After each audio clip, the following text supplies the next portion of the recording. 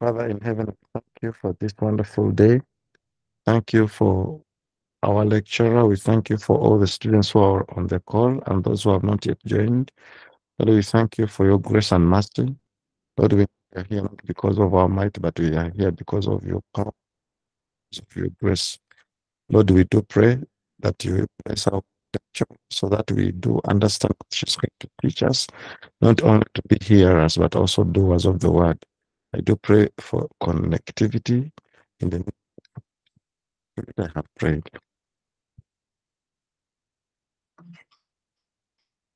Amen. Thank you so much. Yeah, there have been some internet connectivity issues over here. So, yeah, please keep this in prayer that today's session will go smoothly without any breaks. All right, we will get started then. So, last week we started the letter to the Thessalonians. We looked at chapter 2, most of it. We were kind of reaching the end of Thessalonians chapter 2. So we'll take it up today from 1 Thessalonians 2:17 onwards, which is just 4 verses, of this particular chapter. So these last 4 verses of chapter 2, if we could have someone read out, please. 1 Thessalonians chapter 2, the last 4 verses, 17, 18, 19, and 20.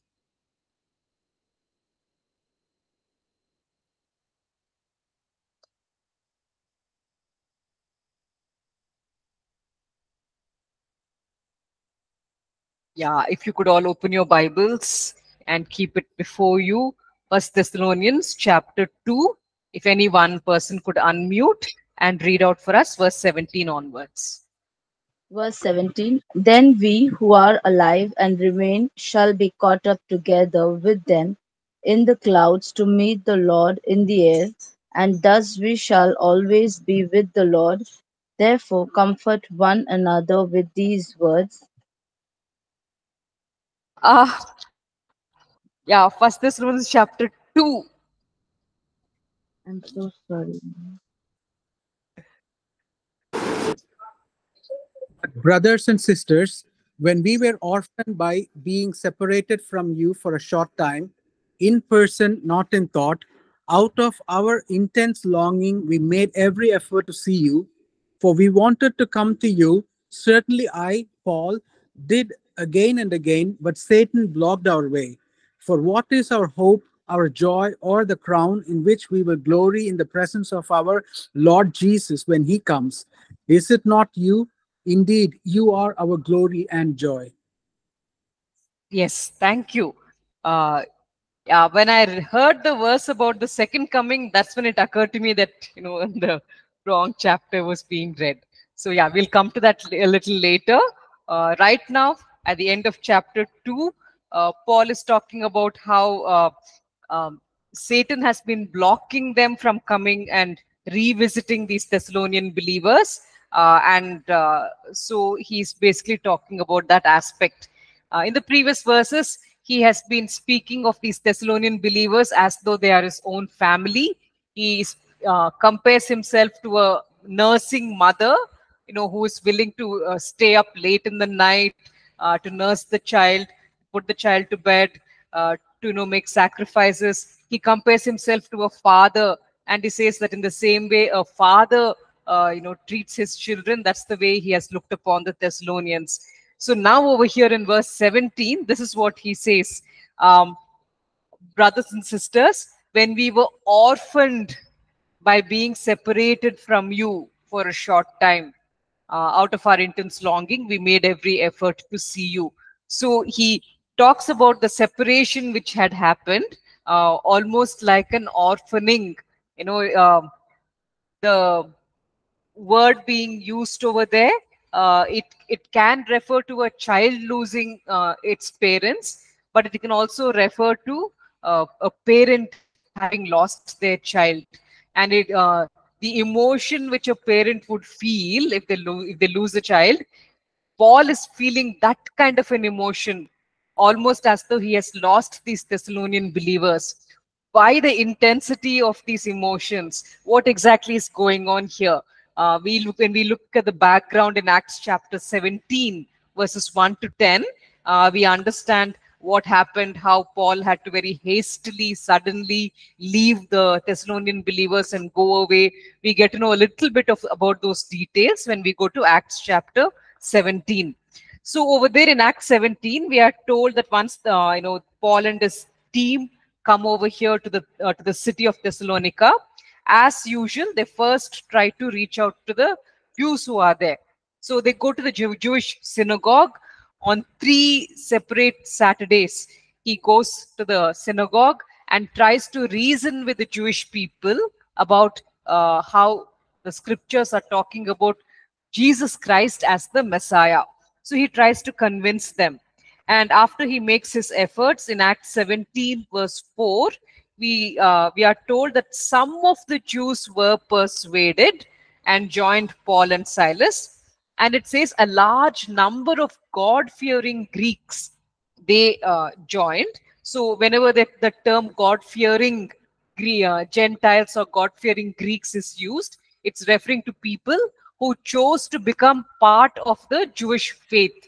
The Jews were sharing their faith with the people of other religions, and some of those people chose to accept Yahweh, as their God. So they became known as the God-fearers. So from that community, many who have now joined the Jewish faith, some of those people, they choose to become part of the new Christian faith which Paul and his team are introducing.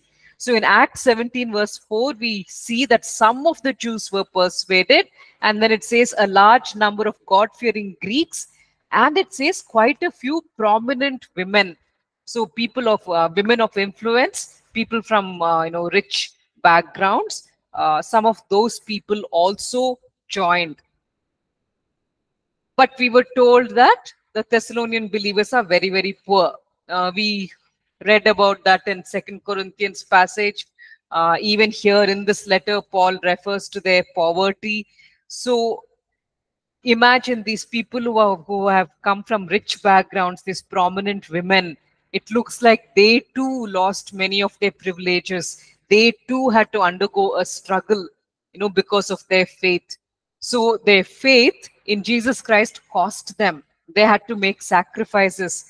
So these were the people who began to place their faith in Jesus after Paul and his companions had been ministering over there for a few months. And then the Jews became very jealous when they saw a large number of God-fearing Greeks and quite a few prominent women, it says, when they turned to the true gospel, the Jews were jealous, and so they try to incite rebellion.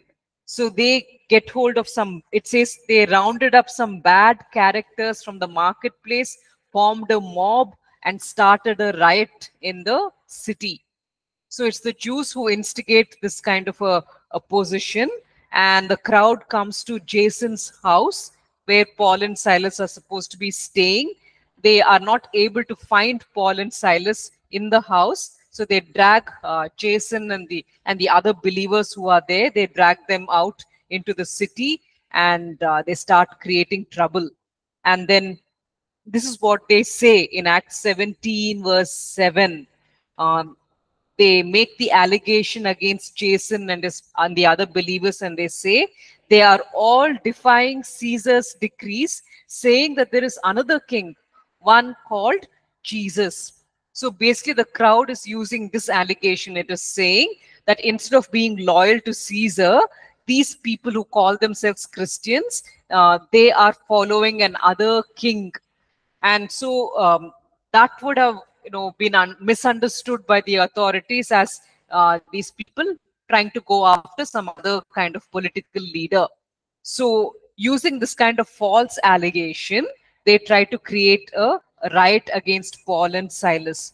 And so finally in verse 9, Acts 17:9, we are told that at the end of the day, Jason and the other believers are allowed to post a bond and return to their homes. So because of all of this which is happening, in verse 10 it says, as soon as it was night, the believers sent Paul and Silas away to Berea. So, very hastily, all of a sudden, without any prior preparation, Paul and Silas are forced to leave. They have just started the church. People have come to the Lord in large numbers. Many Greeks and prominent women and a few Jews have all come to the Lord. But before they can really disciple them, teach them, because when Jesus gave his commission, he said, teach them all the things which I have, told you. So they were in the process of doing that. They were trying to teach all that needs to be, taught about Jesus and about following him. But in the middle of it, they were forced to leave. So now they are very, Paul is very, very concerned about in what condition these believers are. Before they could train them up, they were forced to leave the city. And so he says over here, we felt almost as if we were being orphaned, like as if we had lost our spiritual children. And he says that he and his team had an intense longing to come and see them. I know that's the term that he uses in verse 17. That's supposed to be a word. The Greek word is epithumia. And in certain other places in the New Testament, this word, epithumia, this intense longing, the word lust is used. So this is that kind of a very, very strong emotion. So this word epithumia, it can be used for very, very intense longing, or it could even be used for worldly lust. So that is the kind of longing with which Paul begins to long for these believers to be able to go back to them, make sure that they have understood the facts, make sure that they will not drift away from the gospel. Now, I mean, this is something, a level of concern which we generally do not see in ministry nowadays, where this man has suddenly had to leave with his team, and now he has just left a bunch of, very new believers, and he's worried what kind of attacks they're undergoing from Satan, and whether they'll be able to withstand those kind of temptations. And so there's such a deep longing that word epithumia is used over there, expressing the desire that this team is feeling to go back and somehow work among these believers. So in the early church, they clearly did not think that just simply sharing sharing the gospel with people and getting them to say the salvation prayer is enough. Because now, a lot of ministries, they're able to put in their statistics saying that, okay, 100 people, came to the Lord when we gave the altar call. And they leave it at that. They're very satisfied that they have done their task. But Paul and Silas do not even think that, that the job is completed. The job is in fact just beginning, where now those new believers would have to be trained up into people who will become disciples, who will be true followers of Jesus, who will take up their cross and follow him. So the process of training them has just started. And so he says that he is longed to come back to them. But he says that on 2 occasions, he was stopped by Satan from returning back. That would be in verse 18. He says, we wanted to come to you. Certainly I, Paul, did again and again. But Satan blocked our way. The word that is used over there, that's a Greek word which is egkopto, or whatever the pronunciation is, EGKOPTO. That is a word basically used for roads. When you're going down a road, and back then, if an army is going down a particular road and they are being pursued by an enemy army, what this army would do to protect themselves is that they would cut across the road and make a deep pit. So now when the enemy catches up with them, the enemy will not be able to cross. No, because there's a deep pit that has been dug right across the road. The road has been blocked. So now if the enemy wants to pursue this army, they would have to go all the way around and use another route to come and attack this army. So that is the kind of word that is used over there. Paul had a goal. He wanted to build up the new believers. He wanted to make them strong in faith. Satan did not want them to become strong in faith. So he thought that if he can cut the road, figuratively, if he can block off Paul's return, Satan was hoping that the believers would fall, that they would, be led astray. And so Paul tries again and again to come, but he's unable to. So he was blocked from fulfilling the purpose, that he had in his heart for the ministry among the Thessalonians. What do we do when we are placed in situations in our ministry or even in our personal lives where we are moving towards something that God wants for us? That is his plan and purpose for us. We are moving towards that, and then Satan comes and he egg-copto us. He literally blocks off the path so unexpectedly. When you least expect it, there's a very there's some circumstance which happens which seems so permanent, it just cuts off your progress. And now you have to again start all over. You got to start making your attempts to move towards that thing which God has, laid on your heart. You got to start doing it all over, using new methods, approaching from a new way, and it's going to take a lot of time and effort. So this is what Satan tries to do. What do we do when we are faced with such circumstances? Maybe it's just, God's purpose for your life. Whether it's in full-time ministry or whether it's in some other area of, of professions that God has for you. What if Satan just suddenly blocks the way? What do we do? How would we handle that? The same in the next chapter, in 1 Thessalonians chapter 3, verse 11, this is the prayer which Paul makes. 1 Thessalonians 3:11.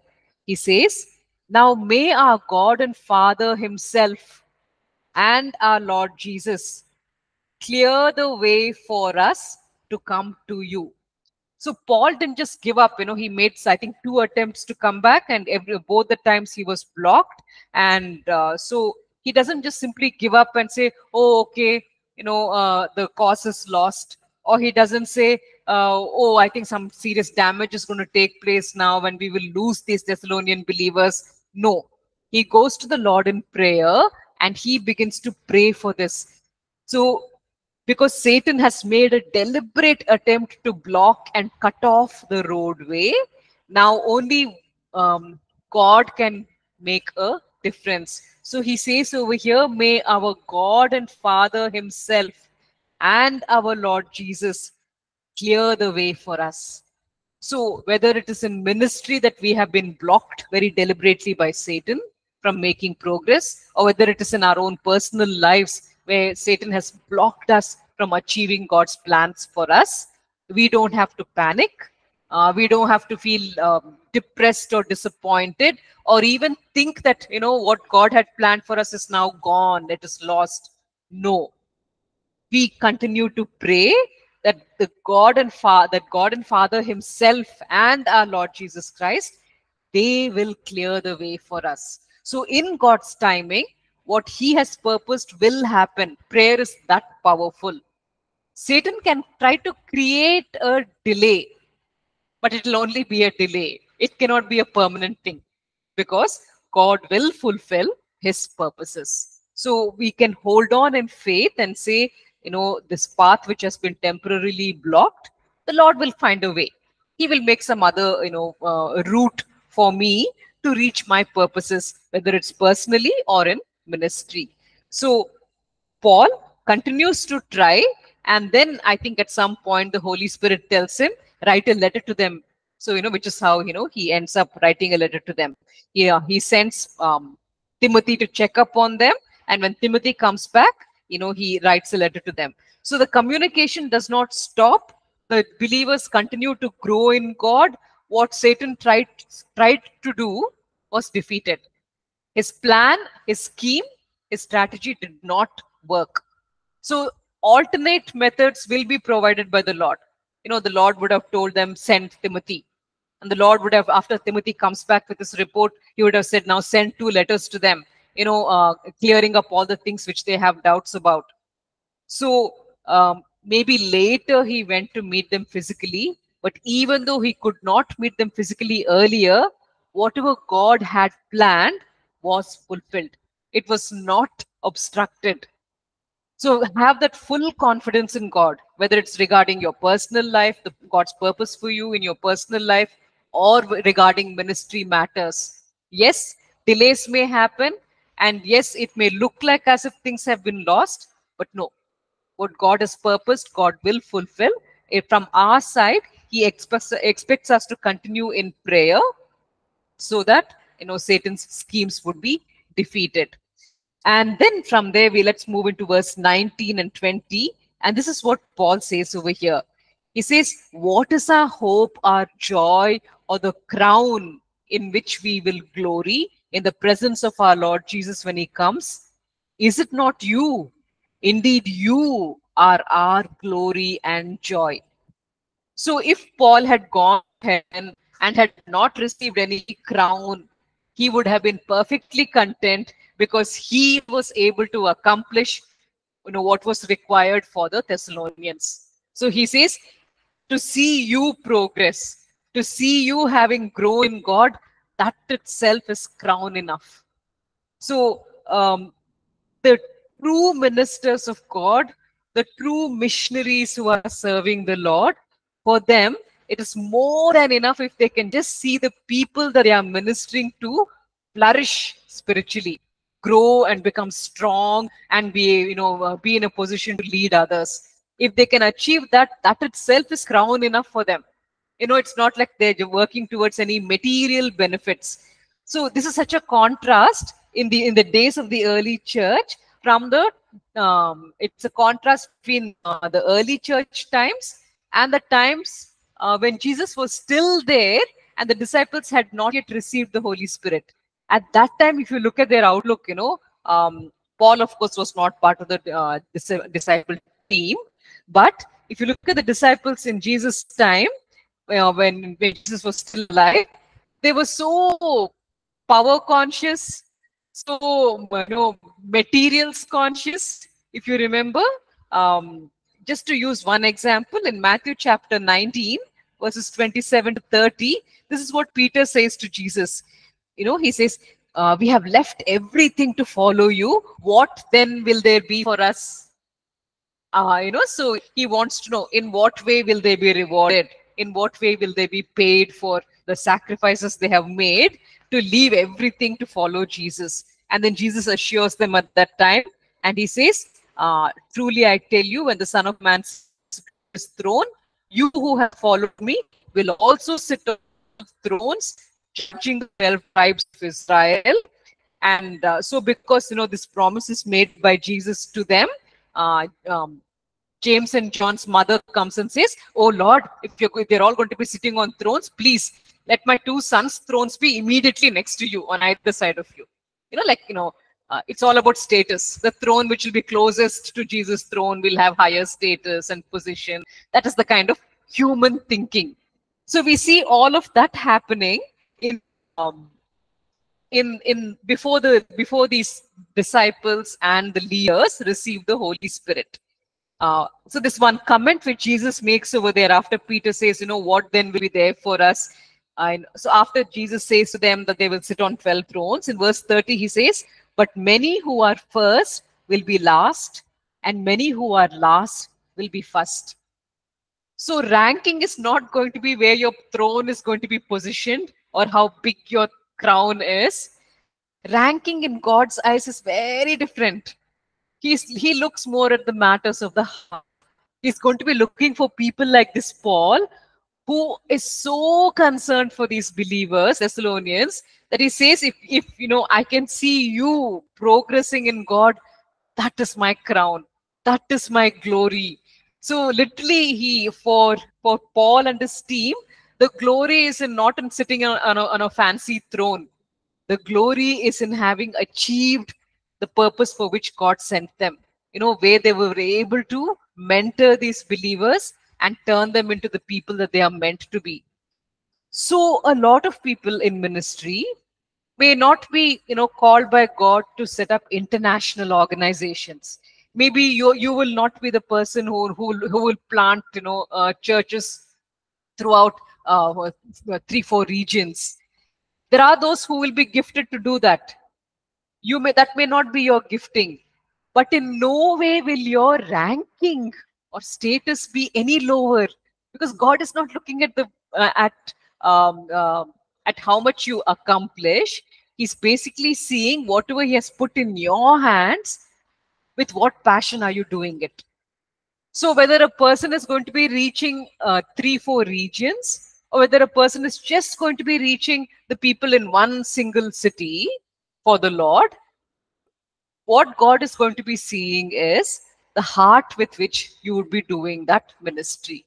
So the crown for Paul and his team, they felt that if they could just work among these believers and bring them to the level of spiritual maturity that is required, that itself is enough for them. That is crown enough for them. So if we have that same attitude, then God will reward us. Those who are first will be last, and those who are last will be first.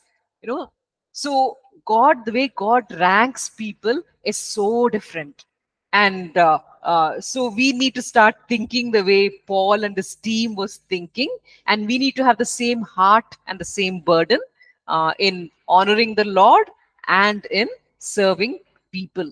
So that's a very important point. I mean, we may just very casually pass over those words which he uses over there, but he really means it when he says that.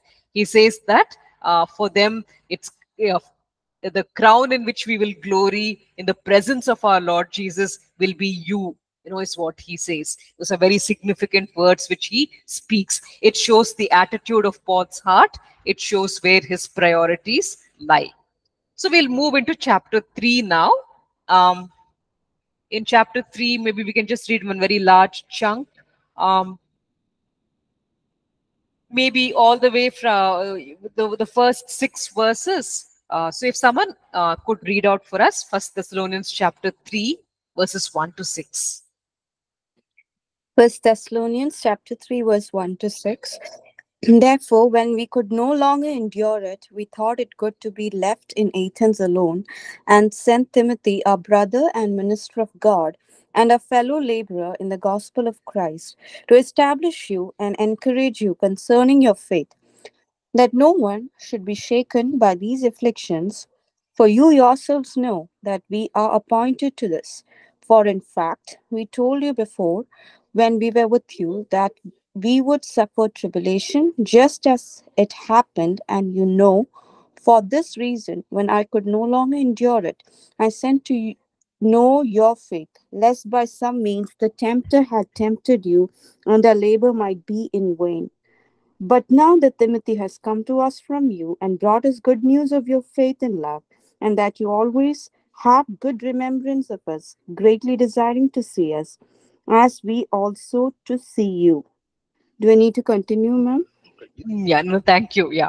So we Yeah. see in these verses that Paul is saying over here that he was very, very concerned that they may step away from the faith. He says, for this reason, because you see, they're going to be facing a lot of trials and a lot of persecution. And because they're so young in the faith, he is worried that they will fall away. So he says in verse 3, so that no one would be unsettled by these trials. He is concerned that the temptations and the persecution that they're going to be facing, because they sent Paul and Silas away immediately. But what about Jason and the other believers who are still over there, who are still looking after the church? They are going to be persecuted every day. So Paul was so worried that, these believers will somehow fall away and be unsettled by these trials which they are facing. But he is glad that, they are able to hold on. When Timothy goes back with a good report saying, he has gone and visited them, and they still have pleasant memories about the missionaries. So you see, when these missionaries went over, they said, we have come to give you the gospel, the good news. And the Thessalonians gladly accepted it as good news. But then everything seemed to, suddenly go wrong. The persecution became intense. They had to overnight send the missionaries away. And then after that, they must have gone through very, very difficult times with the Jews attacking them left and right. So this good news looked as if it is bad news for them personally. Things did not go smoothly the way they had been hoping things would go. But now, when Timothy comes back, he says that these people are still thinking of them in pleasant terms, as though what they have offered is still good, as though what they had taught is something that is still reliable and they are still holding on to it. They have not fallen away. So sometimes when we are following this good news and practicing it in our lives, this gospel, it may lead to bad circumstances, bad situations. But like the Thessalonians, we need to hold on, and we need to hold on and remember that what God is offering us is valuable. So those are the pleasant memories that we hold on to.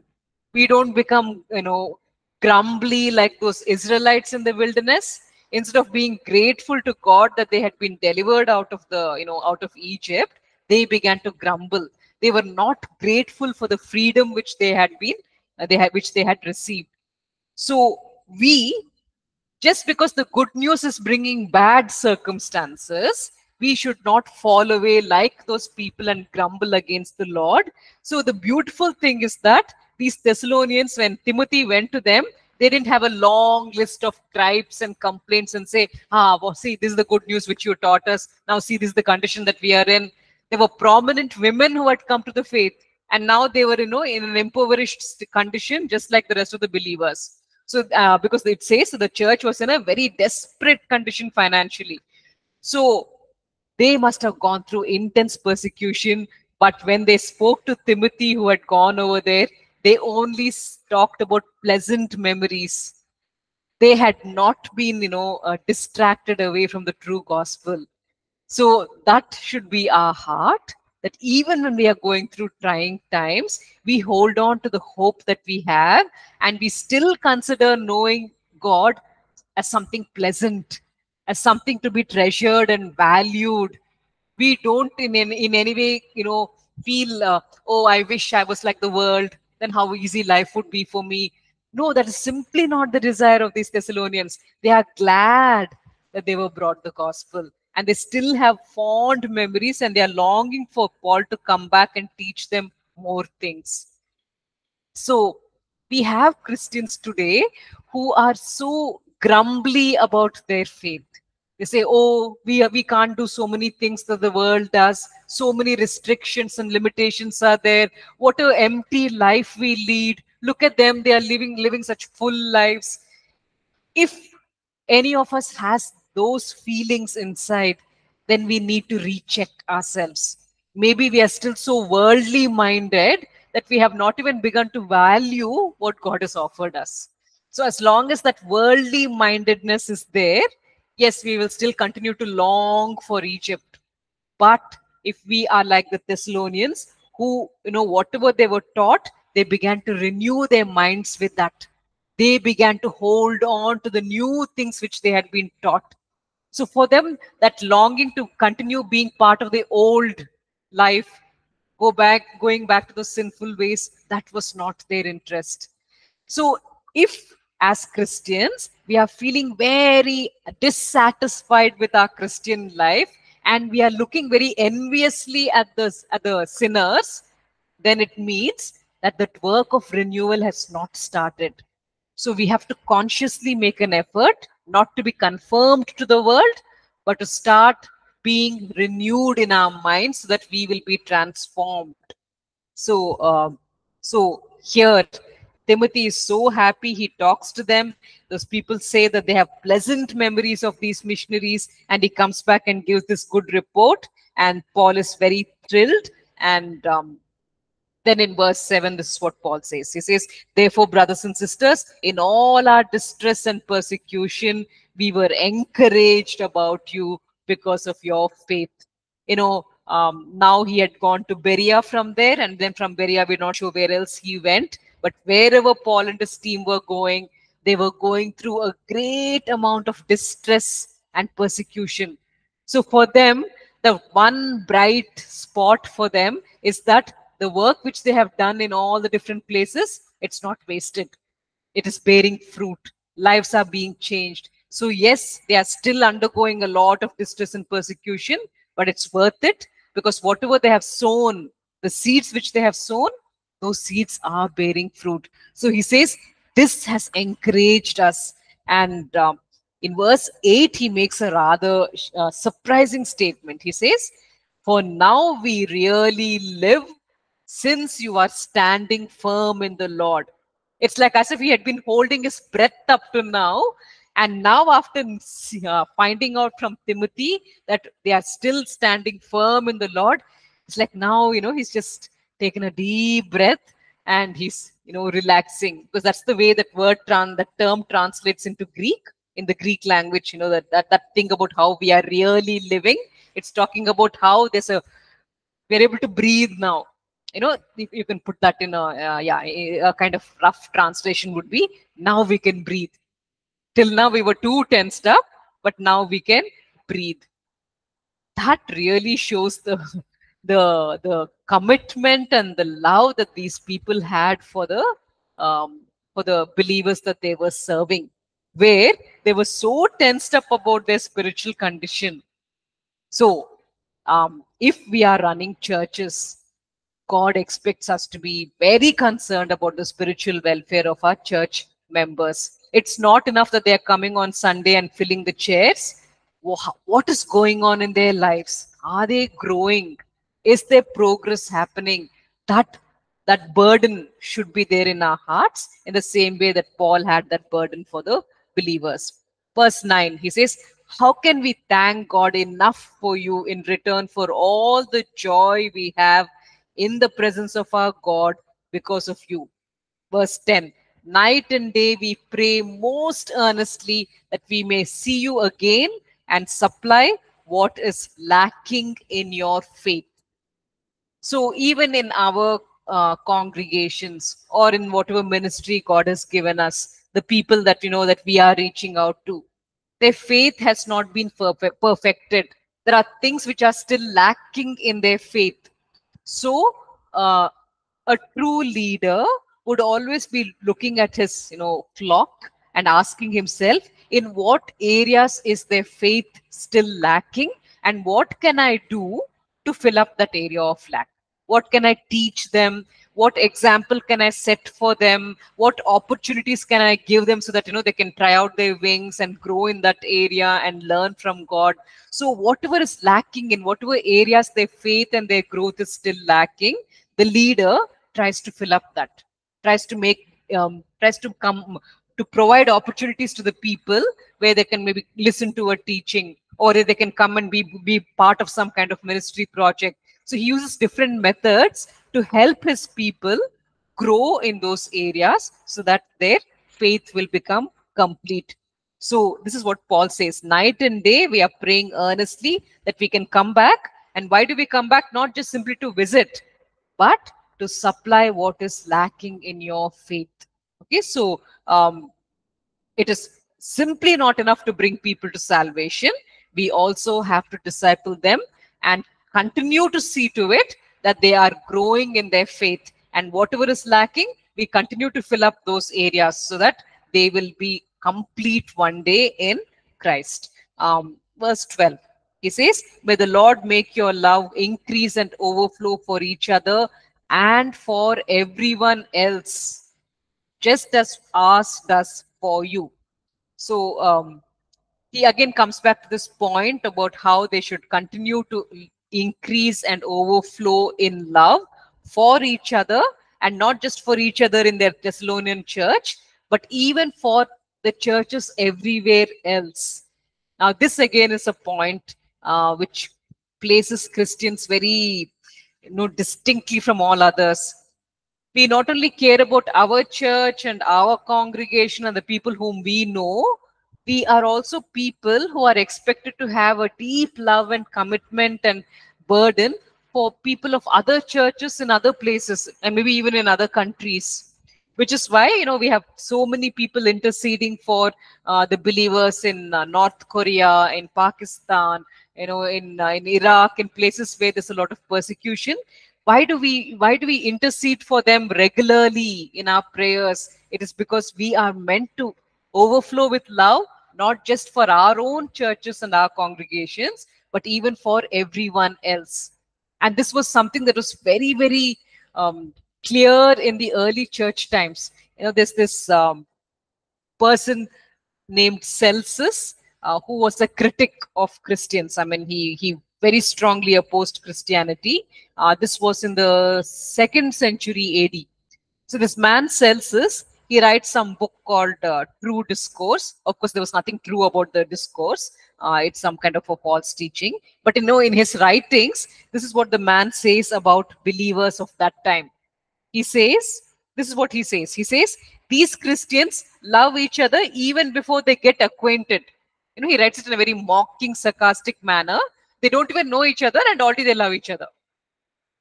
But that is true Christianity. He regarded it as a weakness, that we should be so loving and care so much about people whom we have never even seen. But that is what sets us apart and marks us as true Christians. So Paul is saying over here, may the Lord make your love increase and overflow for each other and for everyone else, just as ours does for you.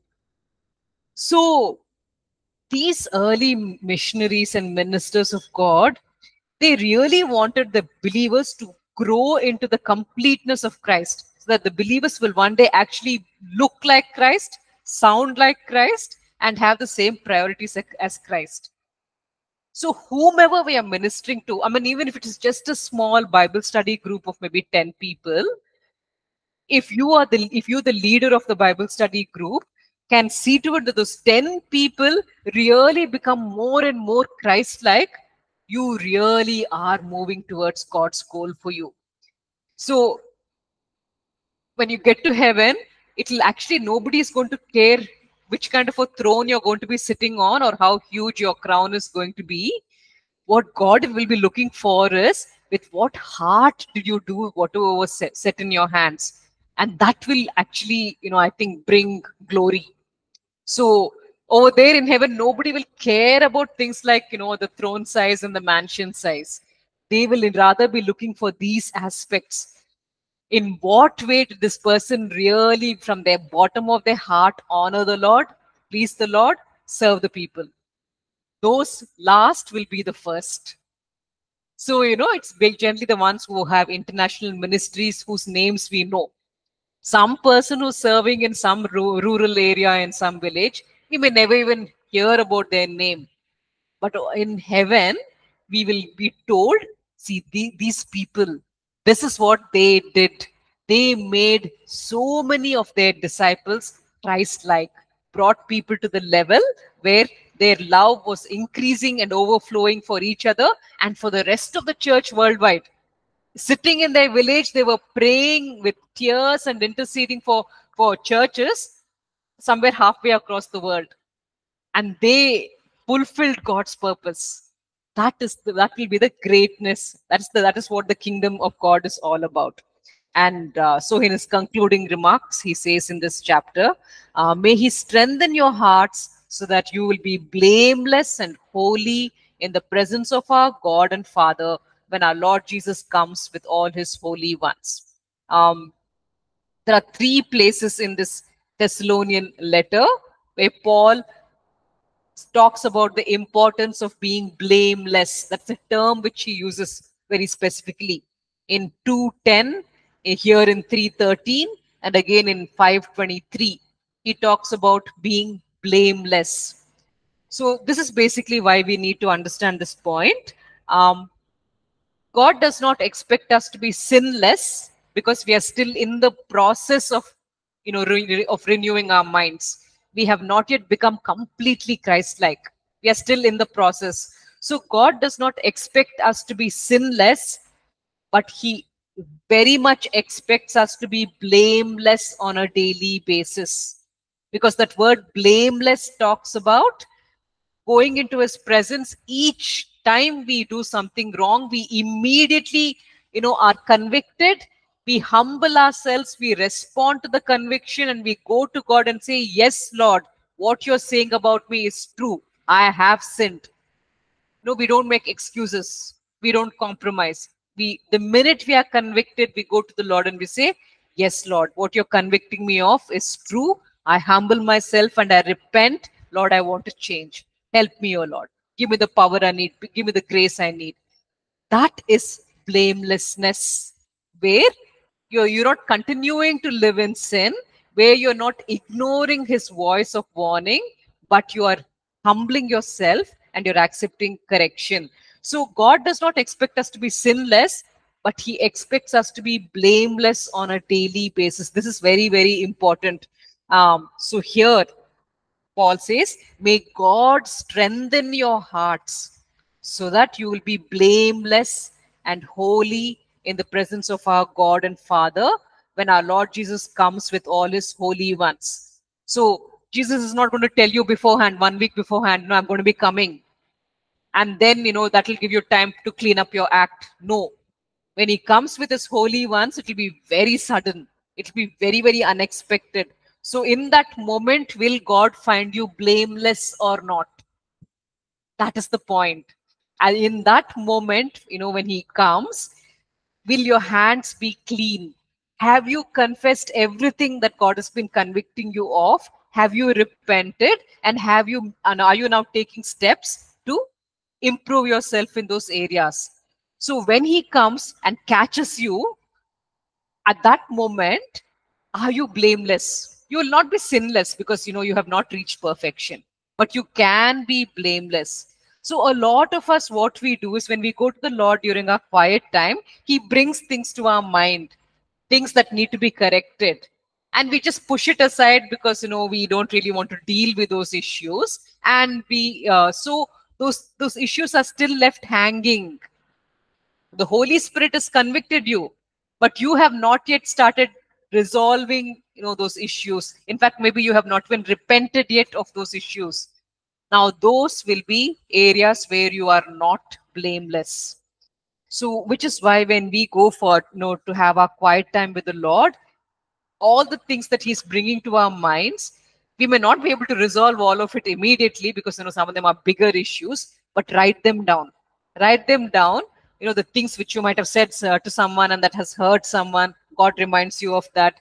A decision that you're planning on taking, but God is, you don't feel peace in your heart regarding that. So, write down that. Whatever God is bringing to your heart and mind, put down those points and then, prayerfully start dealing with those issues, because he wants us to be blameless before him in every single matter, so that when he suddenly comes with his holy ones, he will find you blameless. Okay, so in that sense, that word blamelessness, it talks about that. And it is God who will enable us to do that. We will not be able to do this on our own. He will strengthen our hearts. That is why Paul says over here, may he strengthen your hearts so that you will be blameless. So when we come back from the break, we'll get into 1 Thessalonians chapter 4. Thank you.